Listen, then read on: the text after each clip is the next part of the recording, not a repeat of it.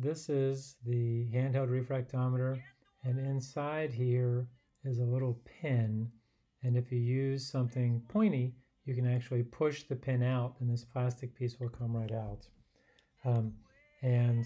My idea is to somehow use some sort of glass capillary to create, to put the pin through and then actually melt, or melt would be great. I don't know if it'll work, but melt it to a microscope slide and then slide that pin back through there. It's a little complicated because the glass microscope slide might have to have a wedge cut out of it, like this little wedge right here. While I'm at it, I might as well show you.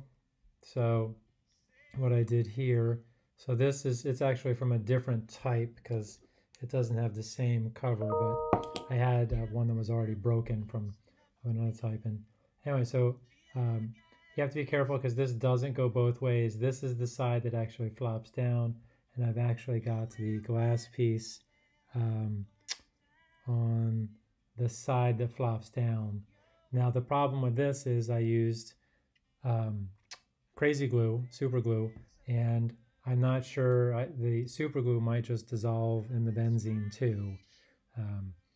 Anyway, so this is where I am so far on figuring out ways to replace the glass, the cover with glass.